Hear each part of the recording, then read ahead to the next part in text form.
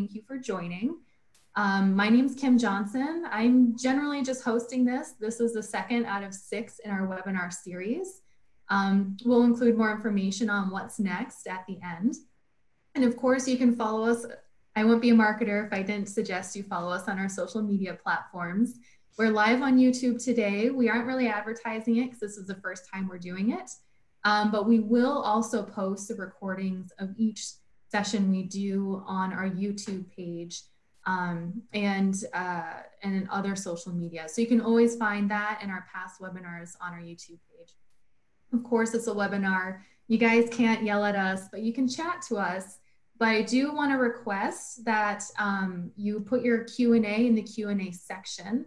That's kind of in that bar at the bottom. You should be able to type up your questions. Type them as you go if you'd like. Save them for the end. There's a nifty feature. You can upvote. So if you see a question you want answered, give that a thumbs up. It helps bump it to the top so that I can help prioritize the questions to answer for the whole crowd watching today. I'm so glad you all got on fine. We had some technical difficulties yesterday. Looks like things are working smoothly today. So hopefully you had no problems. So if you ever do, the goal now is to also have a live stream just in case if you can't get on, but looks like things are working. And yeah, we're gonna try and answer as many questions as possible. David's giving essentially a really brief snippet of what we cover in our normal Igor University training. So this is truly a 101 session. I know I learn something every time I listen in. So now I'm gonna introduce David briefly, and then I'll let him run with it until we get to the Q&A section. So feel free to chat with me or to put your questions in that Q&A, and I'm gonna start watching that as we go. So before David starts, I just want to introduce him. He's not someone you necessarily see in our social media or speaking at conferences as much, but he does a lot behind the scenes. He is our lighting project manager for Igor, and he works closely with design and installation professionals around the world to design their projects with our technology. David, I know he's a firm believer, as all of us at Igor, is that once you have an Igor system installed, you really should have that as a backbone to integrate other technologies into your space. Today, we're going to focus on the basics, however, but you can certainly ask questions if anything inspires you. He joined Igor in the summer of 2017, and he has a very extensive background in architectural lighting. He earned a theatrical lighting degree from the University of Minnesota and had more than 30 years of a career in architectural lighting and controls field before joining Igor. So we're very lucky to have him. And with that, I want to turn it over to David Kane. David, would you take it away? I will. Thank you very much, Kim. Hey, I really appreciate you putting these series together. And hello, everyone. Appreciate you joining in today. Yeah, this is going to be a real high-level PoE Lighting 101, PoE Lighting Design.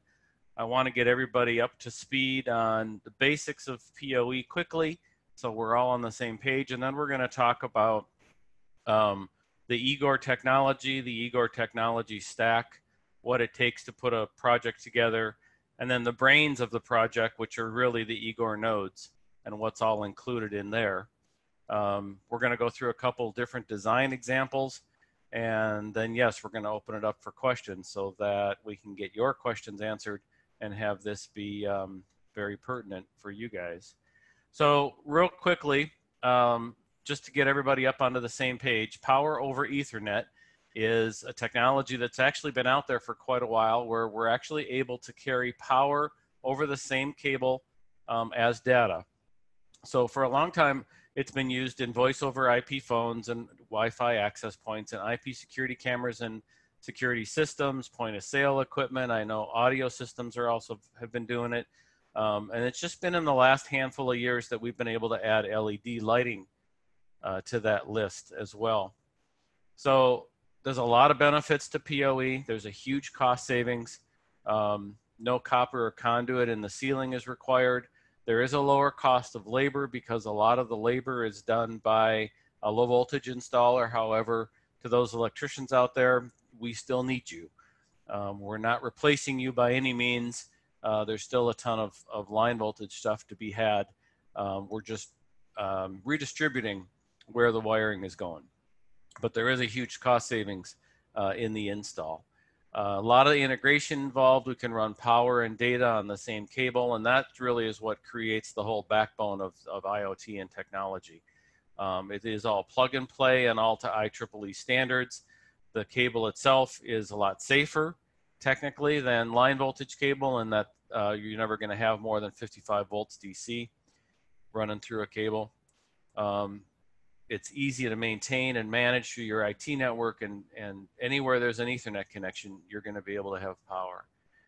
So back in 2003, IEEE standard was at 15 watts for PoE. And back, in 2003, I remember being real excited that lighting was roughly, 40 lumens per watt, and we were real excited we could finally do LED and undercab lighting. And look how far we've come.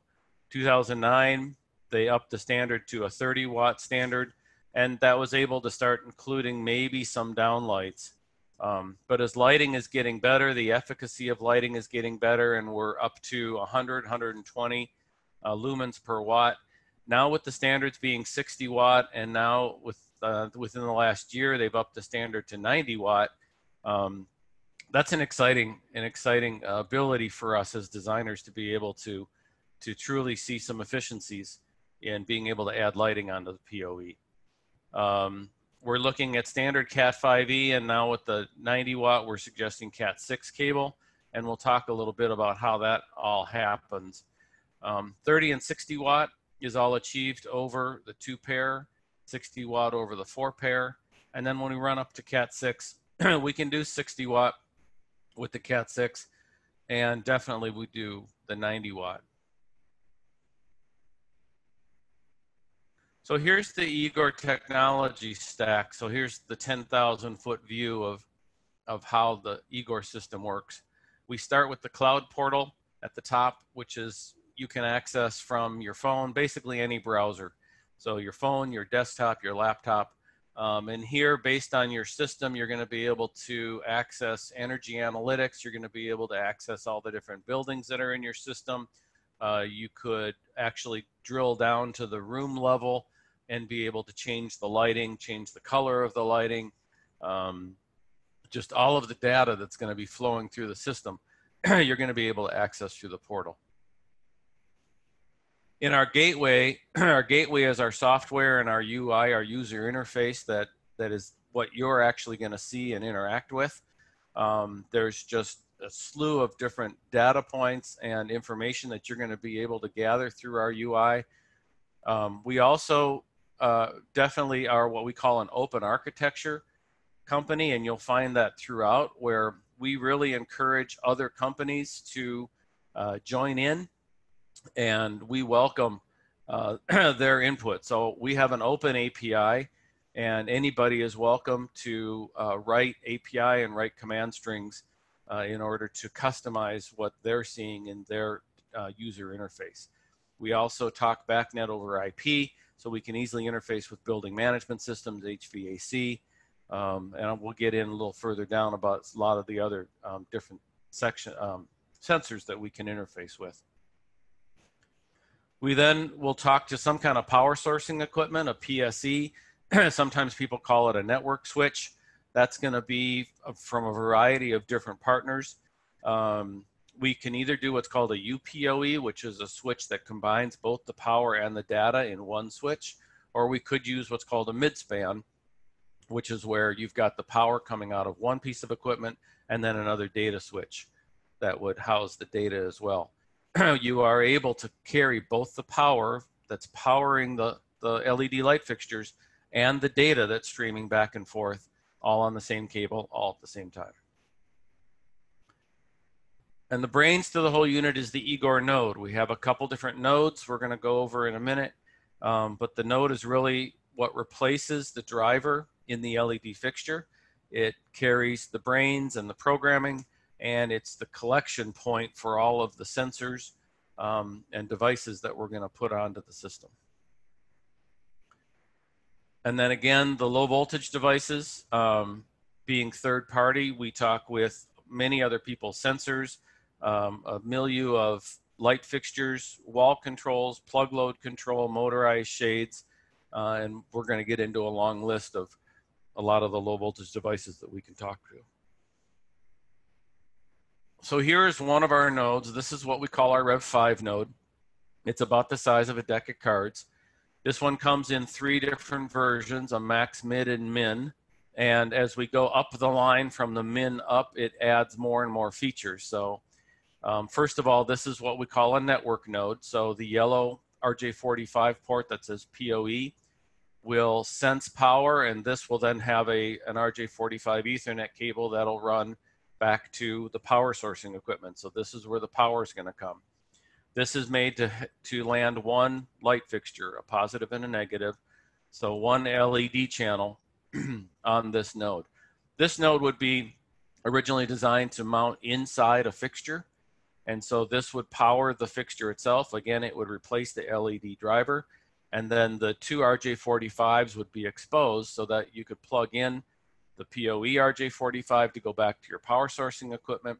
And then the blue Igor RJ45 is what we call our daisy chain port. And that's where we're going to be able to really access some economies of scale and be able to daisy chain fixtures together to take advantage of some of those 60 and 90 watt opportunities.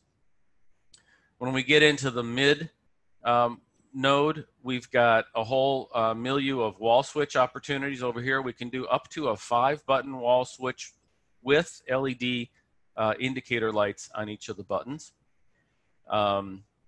Here it's showing we can do 2 different types of aux sensors, and there's a 24-volt power supply there as well. And then this again has one LED channel. As we move up to the max node, which is the most popular, we add all of those. We have the 5-button, up to a 5-button wall control, but now we're adding 4 channels of lighting as well. So you could have 4 different light fixtures wired to this one node, all independently controllable, as long as they don't exceed, in this case, it would be 54 watts. We go for 60 watts, and we'll get into some of the wattage limitations as we go further. We also add a couple relay ports on the max node, and that also allows us to control a bunch of different kinds of relays so that we can control some fixtures that we're just going to switch on and off. Also remember that a static light fixture is going to be a 2-wire, so this will be one LED fixture, one LED channel, and that's going to be static color. If we do tunable white, which we do often, that's going to be 2 channels. So the max node could handle 2 tunable fixtures in that it's going to take 2 channels for each fixture. Or we could handle 4 individual fixtures. The device nodes are identical to the network nodes, except they have 2 blue Igor RJ45 ports. So if you plug power into this, nothing's going to happen. This doesn't have the ability to sense power or to give power, but it can distribute power and daisy chain into a system. So this would then go up to the next node, which eventually would be up to a network node, and we'll show how many of those we can put in a run as well. We also have a UL 924, which is the UL listing for emergency lighting. We are listed with a long list of UL listings. One of them is the UL 924 emergency lighting. We have emergency nodes so that in the system, the power fails. We're having power sourcing equipment that's backed up by inverters, by batteries, by generators. And those power sourcing equipment that are backed up will be feeding these emergency nodes. And when this loses the heartbeat, and we'll get into this in a minute, from the server to say, hey, I've lost power, these nodes know to go into emergency mode. So kind of as a quick summary, the Rev 5 nodes have, the max has 4 LED channels, a dry contact, and a 24-volt aux sensor input, 4 analog inputs, 2 relays, and we can control up to a 5-button wall control with the LED lights included. This is our Rev 6 node. This is about the size of a T5HO ballast or an LED driver. This was originally designed to, again, be mounted in a fixture. But then once we really got it out in the field and started working with it, we realized all the opportunities for mounting this outside the fixture as well. All of our nodes are UL listed and plenum rated so that they can be either in or outside the fixture. It doesn't matter. There's advantages and disadvantages to both that we'll talk about when we get into some of the design. The max version of the Rev 6 node has 2 LED channels for lighting, so you can do either 2 static colors of light, or you could do 1 tunable light fixture. We have 3 inputs for sensors, and actually you could land switches here without LEDs on the buttons, and a power port if we wanted to extend PoE power to another device.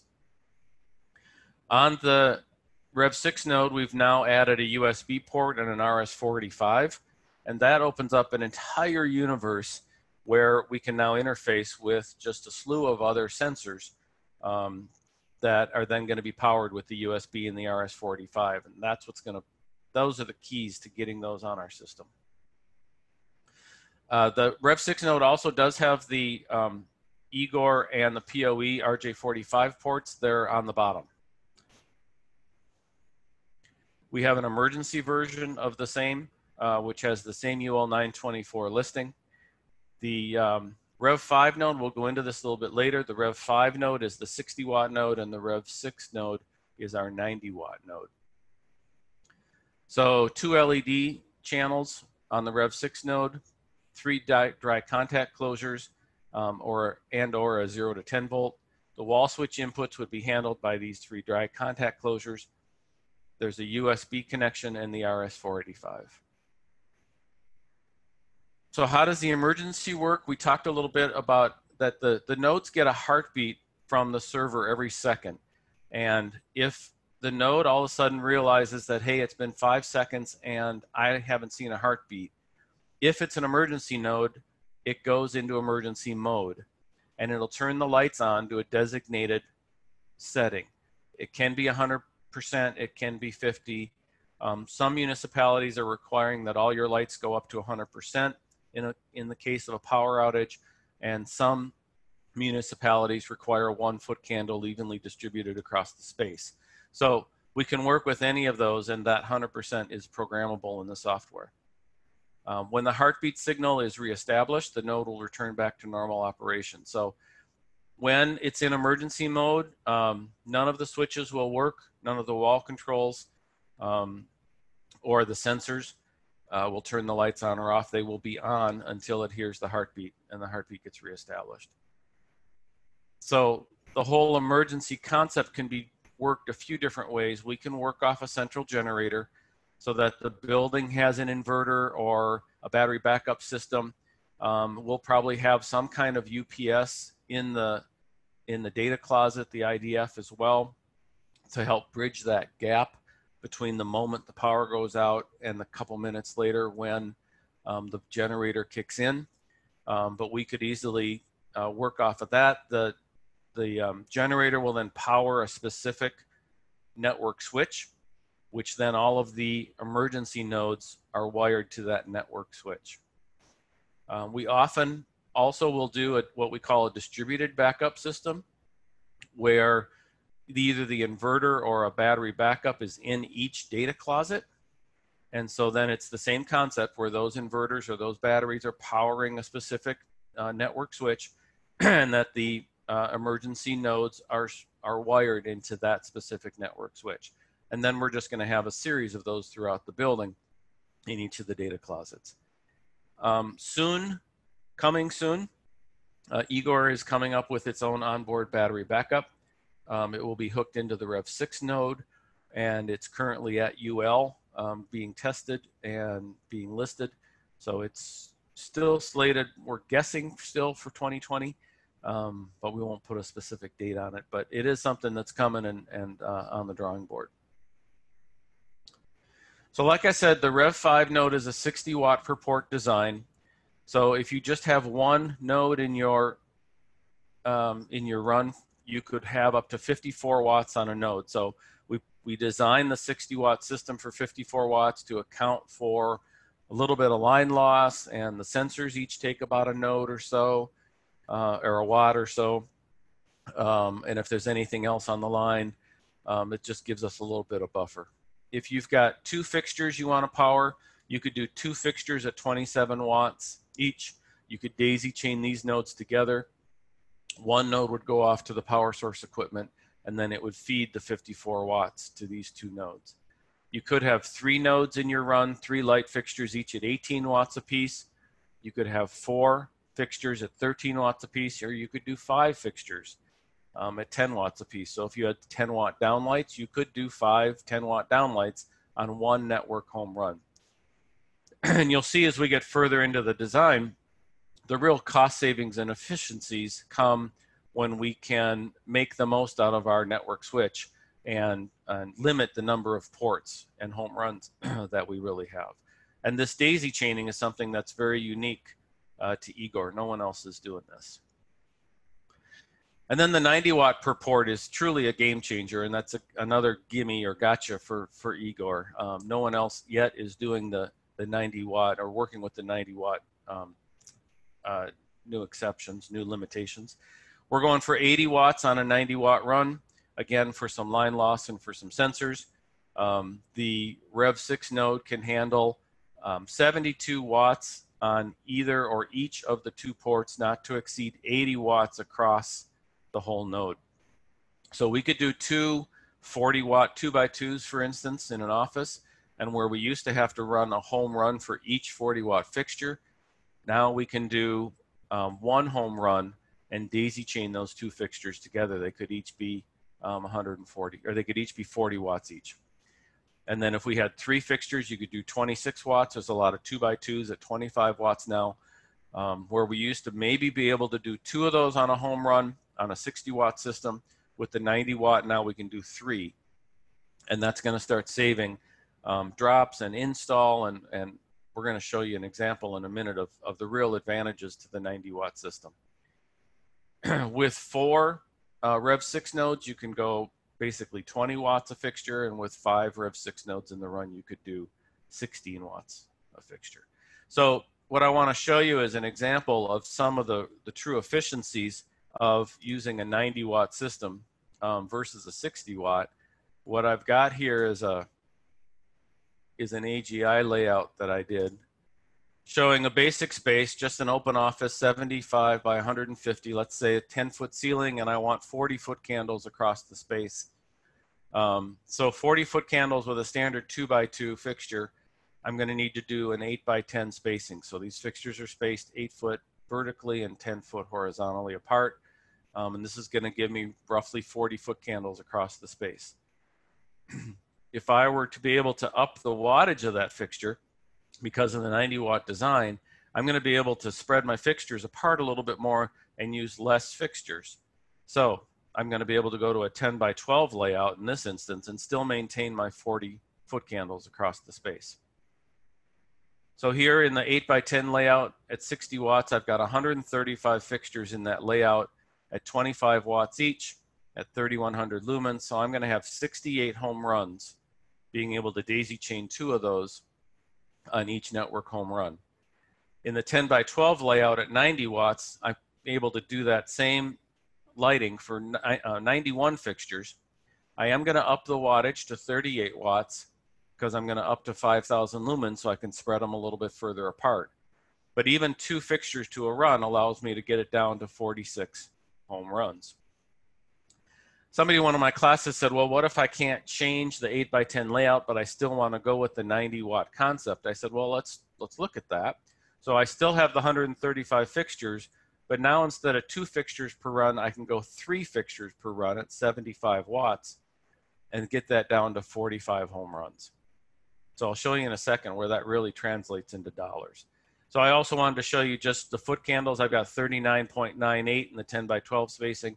I have 38.09 average in the 8 by 10 spacing. So in both applications, I'm still hitting basically my 40-foot candles at desktop. So here's the dollar figures of how that works out. In the 60 watt design, 135 fixtures. I'm using here mid spans and data switches as one example. So patch panels, and then a rough estimate on install labor at $250 a drop. It varies by area. Parts of the East and West Coast may be more, parts of the Midwest may be less. So the $250 a drop is a pretty good average. So with 68 drops, that 135 fixtures in that 8x10 design is going to cost roughly $60,000 to install. Then if I want to keep the same 8x10 layout, but I can go to the 90-watt design, I still have the 135 fixtures, but I can use a little bit different configuration on the mid-spans. And the biggest cost savings is that I've only got 45 drops at $250 a drop. So I'm actually going to be saving a little over $7,000 or 18% simply by going to that 90-watt design. If I can utilize a higher wattage fixture and really spread those out and only do 91 fixtures, my fixture cost went up a little bit because it's a higher lumen fixture, but I'm really saving it in the install. So here we're finding, because of the equipment and because of the lesser install, I'm actually able to save a little over $15,000 or 26% over the traditional. What we're truly finding is that depending on the level of integration with all the different sensors and switches involved, we're finding that a PoE install can run anywhere between 14 and 35-ish, 35, 40% savings over a traditional line voltage install. So as we're daisy chaining fixtures together, we have the options, and this holds true for both the Rev 5 and the Rev 6 nodes. So you can do up to 5 nodes in a chain, all running off to one network home run. And then on those 5 nodes, you can put your relays and your sensors and your lights and your shades and your switches, and you can load all of these nodes up. Our software parameters show that we can run 5 nodes and up to 32 devices on one network home run. So again, we talked about where the cost savings really comes in is being the most efficient with your network home runs. And so you can put up to 32 devices on a network home run, and all 32 devices are individually addressable and individually programmable in the software. So regardless of where you have switches and shades and lights and sensors and relays on these nodes, every light and every shade and every switch and every sensor are all individually programmable within the software. We have some different design techniques and strategies for where the nodes go. Initially, they were designed to be integral to the fixture, and so that the nodes would come out of the factory, out of the light fixture factory with the nodes installed. Since it replaces the LED driver, it'll be in the fixture, and what will be exposed will be the RJ45 ports, the in and the out. So the advantage is that it's going to be more plug and play. It's going to be simple for someone to install, hang the fixture, bring the RJ45 Ethernet cable, plug it in, and the fixture can be up and running. What we found as we started to design more and more jobs is that there are times when we may want to field mount the node so that the fixture will come from the factory with just 2 leads out of it, and that we're going to probably mount the node to the back of the fixture and wire it up that way. What that allows us to do then is also then bring in all of the sensors and auxiliary devices and wire it into the node, because now it'll be accessible. And a third design strategy is called remote noding, where we're literally mounting the node to the ceiling or in a box or on the cable. I've seen many different ways of mounting it, and then we're wiring multiple fixtures to one node and bringing sensors and switches and wall controls all to the same node in order to make everything more efficient. When we talk about the low voltage devices, we can talk occupancy sensors and light sensors and temp and humidity and air quality and motorized shades, gunshot detection, people counting, asset tracking, and I'm sure there's going to be more. None of this is proprietary. This is all other people's sensors and switches. We have a long list of compatible devices, and we have someone back at the office, and their job is solely to test new product and hardware and test its compatibility and create diagrams of what it would take for us to be able to integrate with that product. So here you're seeing, for instance, a watt stopper wall control and a Hubble or Leviton ceiling ox sensor and a Leviton daylight harvesting. We're working with a whole slew of different companies. We have a partnership with Somfy right now for motorized shades. And so we really pride ourselves on open architecture technology. Our wall controls, we have a Pass and Seymour Legrand simple rocker switch that we can do for just an on-off. We have a couple different manufacturers that we work with, multi-button switches. We can go from 1 button all the way up to 10 button in a single gang switch that either have to be wired, or we have one version that has an RJ45 on the back, so it's plug and play. And new to the team is a new touchscreen. And so the touchscreen control now can be programmed with a number of different facilities and buttons. Our latest touchscreen that I'm quoting now is going to be, it's going to have lights and shades and temp control all on the same screen. And we could put the company's logo on the back. And so these are all customizable. So those are going to be a very cool new addition. So just some of the partners that we work with in the whole open architecture ecosystem. You see some lighting manufacturers, some sensor manufacturers, and this is just a handful of them. There are more, and every week we're actually getting requests from different manufacturers to come play nice. And so we love to invite other manufacturers to the party and see how we can work together. A couple of these manufacturers we actually are OEMing for. If you've ever seen anything from Hubble Power Hub, that's all Igor technology and Igor hardware inside the Hubble fixtures that we're white labeling for them. So I'm sure a lot of you have seen a traditional line voltage install with all the different conduit and wires in the ceiling, 0 to 10 volt controls and power pack for sensors, junction boxes and lighting interface modules, another lighting interface controller to a breaker box. Dedicated server is going to be somewhere and somewhere controlling the lighting controller. And so it ends up getting messy and there's a lot going on. With a PoE installation, it's Cat5 cables. And if you're ever in our office, actually we have panels in the ceiling so you can see the cables up above and see that there's no copper or conduit in the ceiling. It's all Ethernet cables. And we can land the sensors and the wall controls and the light fixtures and everything that's going on that's in the backbone of IoT is all going to be running on these Ethernet cables that are all going to go back to a PoE switch in the closet. So from a 10,000 foot view, we've got our light fixtures on the bottom here coming up with the node attached, either a home run to, this is showing a power injector, which is a midspan, or these two devices could be one UPoE, so it's power and data. Here we're showing a daisy chain of 2 fixtures and then 1 home run. And then invariably there's going to be closets from floor 2 and floor 3 that are all going to be running into one network switch.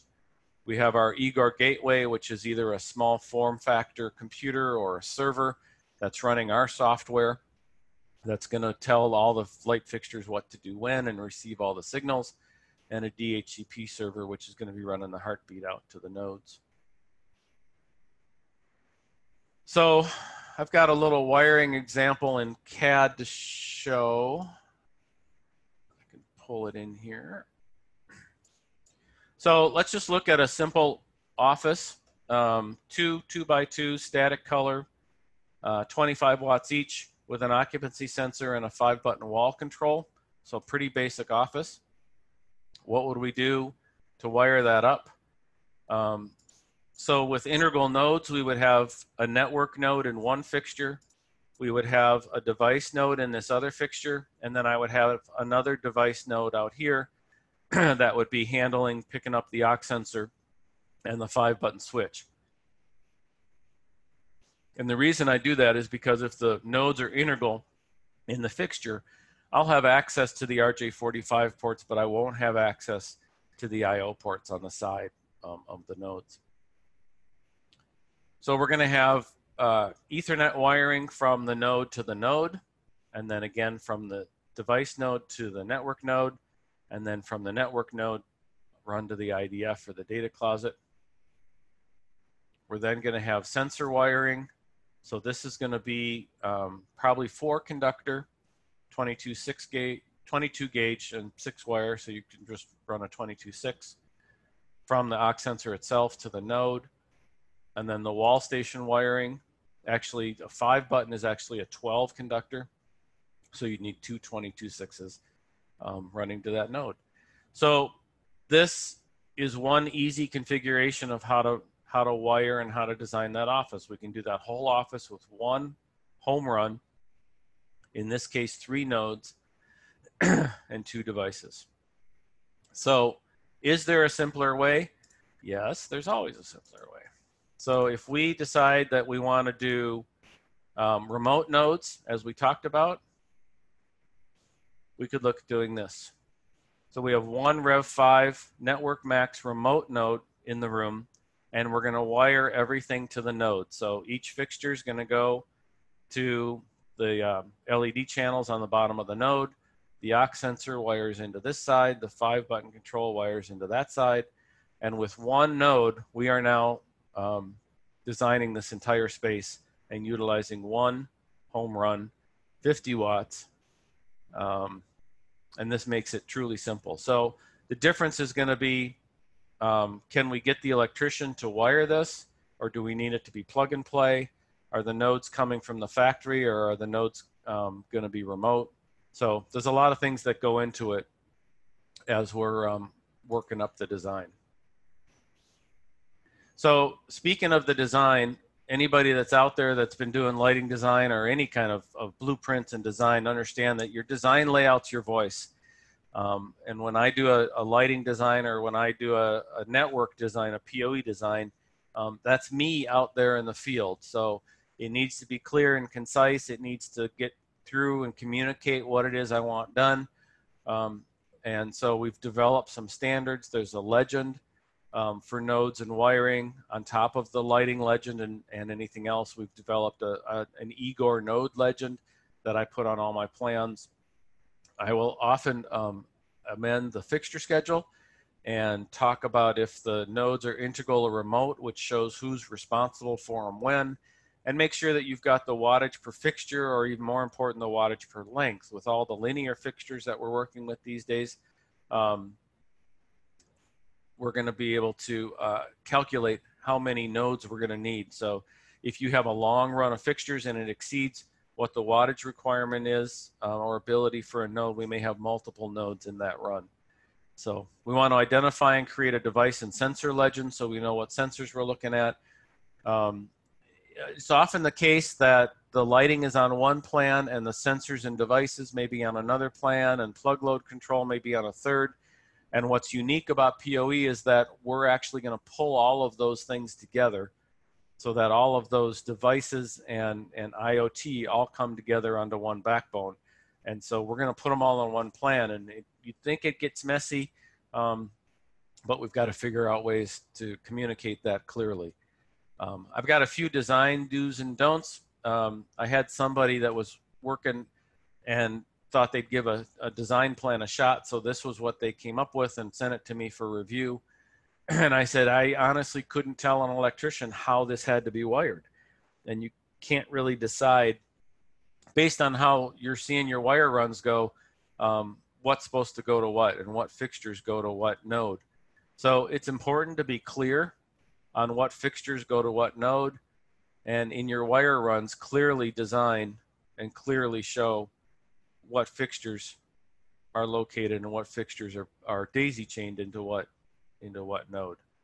Here's another example of, oops, I'm not sure how I'd be able to explain this to an electrician if he called, when really, if you took a minute, it would just be a little simpler in the design. So your plans are your communication.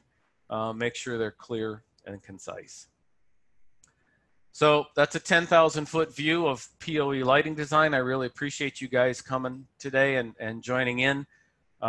Next week, our director of hardware development, Andrew Pospisil, is going to be talking about hardware 101 And that's going to be an exciting webinar to sit in on as well. So thank you very much. And Kim, I think we're ready for some questions. And do we have a lot of questions? So thank you, David, for the presentation. Just to address a few things, yes, the recording will be up on YouTube. We will also, I'll work with David to pull out some of these slides. So when we send you all a thank you email for attending, you can get some PDFs of what we talked about today as well. And remember, put your questions in the Q&A section. We're going to do our best to answer them. We're going to try and prioritize the ones that get the upvotes and the ones related to lighting design. As David said, next week is all about hardware. If we missed your question, it's hardware related. If you register for next week's seminar, webinar, we'll be sure to look at those questions in advance or share them when you join next week. Okay, so the most popular question, David. What is the maximum distance between a fixture and a remote node? Fixture and a remote node we'd like to keep at, again, there's voltage drop charts on our spec sheets, but a high level rule is about 100 feet. The PoE standard still holds true from the power source to the node. So that's the 100-meter rule, or 300 feet. But if we're remote noding a fixture from the node to the fixture, we'd like to keep that at about 100 foot. Great. Carl Griffith, hi. He asks, how do I get UL approval with the driver removed so that I can add the node either remote or inside the fixture? Do you have some insight on that at all, David? UL listing 2108 is the low voltage UL listing that allows you to deliver a fixture with just 2 leads out and without a driver. It's the low voltage listing, and if you have a fixture that's UL 2108, you're able to ship it without a driver, and then we're able to connect to it in the field with a remote node. Thank you. Fitz is asking a question about saving money using PoE. So he asks specifically, do you have a sell sheet on the money saved on installation by using a PoE system? And I will answer that we have one pretty good concrete example, and that's a good idea. I might actually attach that in the thank you email so you all can have a look at it. But did you want to talk, David, a little bit more? I think really a few questions have been around saving money installing PoE versus line voltage. If you just want to comment a little bit on what you've seen. Yeah, it's kind of tricky. I spent a year researching RS means to try and do some data comparisons between line voltage systems and PoE systems. It's so new out there that the electricians and the low voltage installers are just getting their feet wet to try and get their economies of scale up and running so that they can be more efficient out there. Overall, the reports that we're seeing and the feedback we're getting is showing that PoE overall tends to be, like I said, about 15 to 35% cheaper to install. And then there's additional cost savings over the life of the system as well, because of our ability to tune into sensors better. And with the data that we're getting back on the backbone, we're able to control the lighting better by tuning the sensors to a more efficient scale. Thank you. Sean asks, is the gateway software to run on a computer, PC only, or can it run on a Mac Mini, for example? Not sure if you know this one or if this is for Andrew. I'm guessing it could run on a Mac Mini. I do know that our software can run on virtually anybody else's system. The little NUC that we often use is just an Intel NUC, which is our little mini form factor. And so our gateway software runs on that. So if we have a system that is actually less than about 800 devices, so devices are light fixtures and sensors and switches. So if we have a system that's less than 800 devices, we can run it on a little mini Intel NUC. And so it doesn't take much overhead at all. All right, we've got one. I'm going to take just one of Carl's right now. Carl Griffith submitted a couple. He's asking, will most LED manufacturers provide me a fixture with no driver? And then he's wondering of both constant current or constant voltage. Carl, I'm not sure what you mean by that last bit. I'll take it. Do you? Okay. Yep, I got it.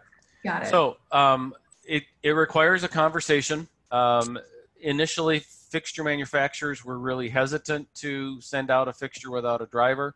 More and more are doing it, and as we're having more and more conversations and partnerships developing with the fixture manufacturers, they're understanding what we're doing. And then, yes, we're able to get the fixture manufacturers to ship their fixtures, less drivers. Currently, all of our nodes are constant current. We do have a constant voltage node in development. I actually saw a 3D image, 3D printing of the actual shell of what it's going to be. And we're hoping that within the next 10 to 12 months, it's going to be something that will be able to have commercially developed. But there is a constant voltage node in the 90-watt form factor in the works. But right now we're running on constant current. If we run into a fixture that is constant voltage, we have a couple different options right now. We can connect it to a relay and shut it on and off and control it on the PoE system that way. Or we've also just developed an interface to 0 to 10 volt control. And so we could control it that way as well. Great. All right. James Frey is asking, how about integration with wireless sensors, like cloud to cloud connections? You want to talk about wireless sensors? You know, we've done a little. Currently, we really don't have anything that's ready for prime time. We've done a little bit of work with InOcean, and so we've played a little bit with some wireless, but right now that's not something that's on our board. Okay. George asks, do nodes need, in parentheses, NEMA enclosure, like ballast and LED drivers? Okay, they do not. They are rated, they're plenum rated, and so they can be mounted on the back of ceiling tiles. I've seen them mounted on the grid rail in a drop ceiling. I've seen them actually mounted to the aircraft cable that's supporting the grid rail. They can be mounted to the ceiling. So no, nodes can be mounted out in the open, in the ceiling, in the plenum, anywhere you can find space. Does our shade control connection both control and power the shades? Yes. Yeah, so we have our partnership with Somfy has actually now created a direct connection from Somfy shades into our software. We used to have to use a node as the interface for powering, and now we've developed a new, basically new interface. So the Somfy gateway goes right into the power source equipment and lives on our network. If we're doing Meco shades, for instance, we could do that with a node as the interface, but yes, then it would be both power and control. All right. Next question from Kyron Griffiths. Can you describe how switches and wall controls are integrated into the system? Do they connect via wires into the node, or can they be connected via RJ45s? Yes. Rocker switch and many of the button controls are hardwired with 22 gauge wire to a node. There is one set of switches that H.E. Williams has developed for us where they took the printed circuit board from one of our nodes and embedded it in the back of their switch. And so they've kind of combined the best of both worlds and created a 1 all the way up to 10 button switch in a single gang control with an RJ45 out of the back of it. And so then that one just has to piggyback into a node so that it just lands on the system. So that's a nice version of a plug and play wall control. So we've got a couple more questions here. I mean, I'm just going to use up your time, David. Let's see what we're doing. That's fine. I'm here. How long is the standard UTP cable run to get to an 80-watt run? Carl thought that they were limited to about 72 watts at 100 meters. The answer is going to be it depends on the diameter of the cable. Obviously, the smaller the gauge, the farther you can run, which is why Cat 6 is recommended for 90 watt, because it's, besides the heat dissipation, you're going to be better off with that longer run. We haven't found much of any line loss in running even 80 watt runs, and all of that data is actually on the last page, I think it is, of our node spec sheets. There's cable drop and cable run information based on length and wattage. All right.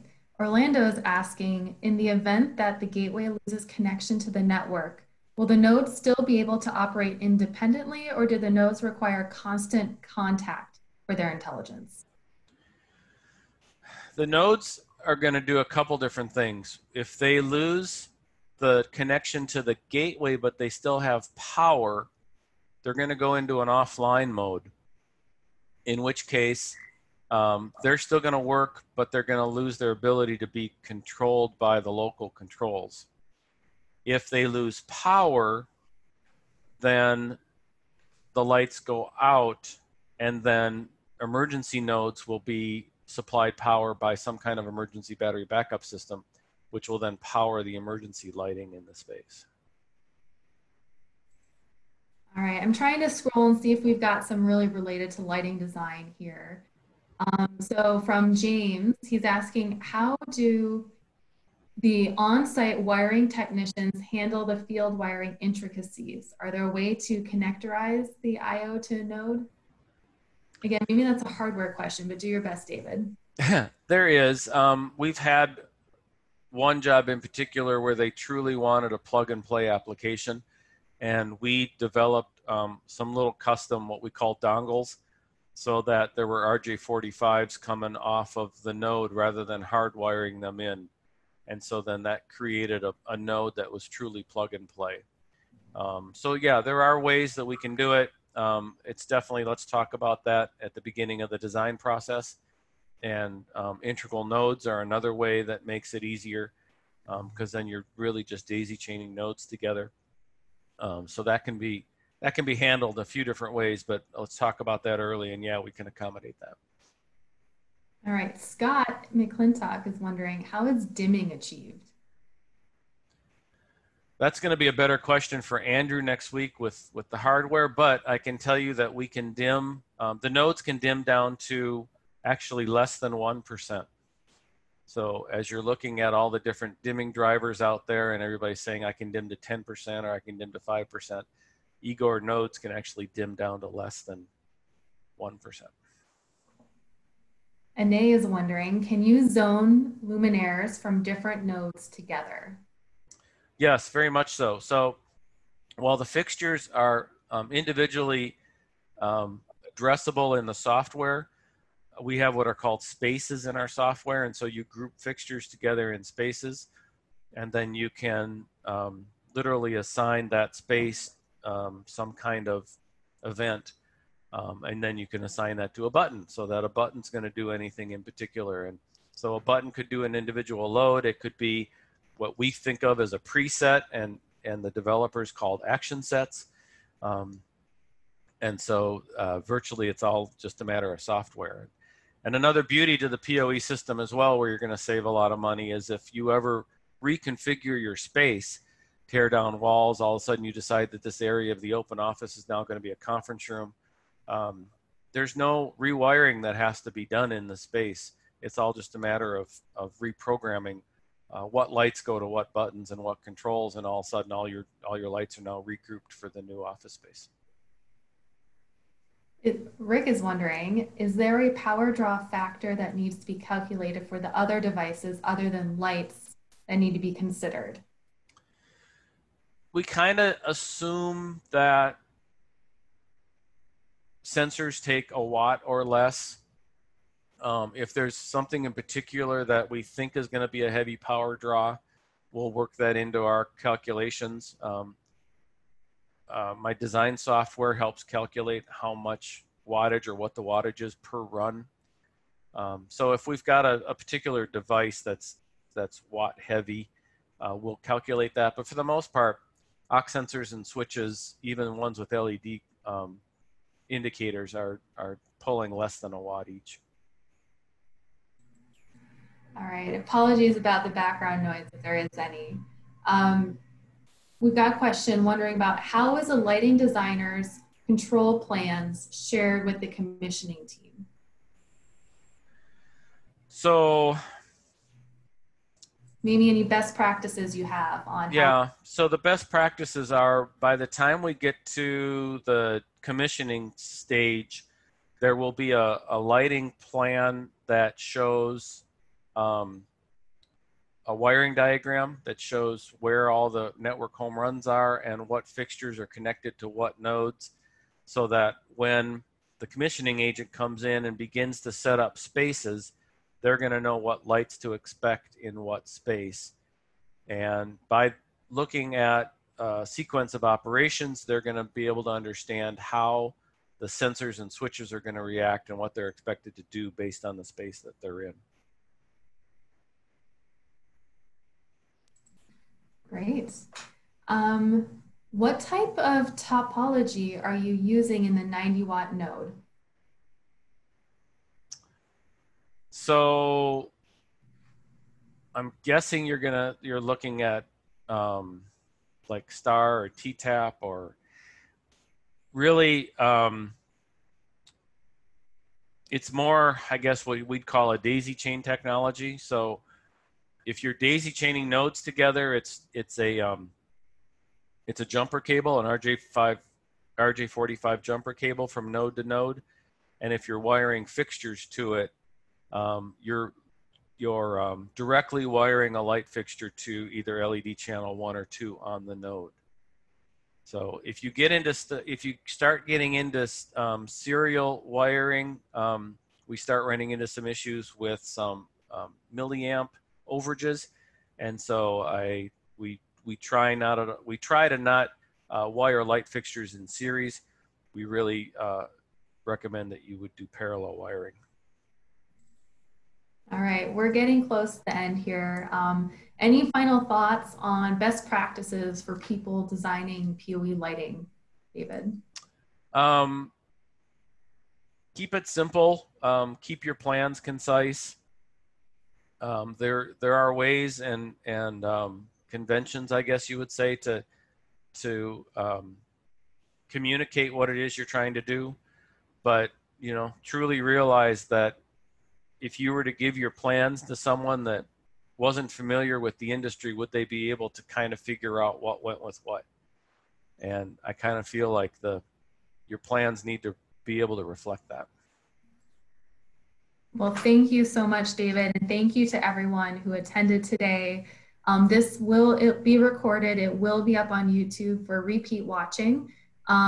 Stay tuned for future webinars. Some of these questions I'm actually going to share with some of our upcoming speakers because they might be really well suited to some of our future speakers as well. So thank you all for your time today. We'll send you an email with the recording and some other information we talked about today in a couple of days. So give us a little bit of time. But David, thank you once again. Thank you, everyone. We had some great questions. Sorry we couldn't get to all of them. There were just too many, but thank you as well to the audience members here who replied to each other's questions. Your perspectives are really helpful. This is a collaborative industry. So once again, thank you. And thank you, David. And have a great day, everyone.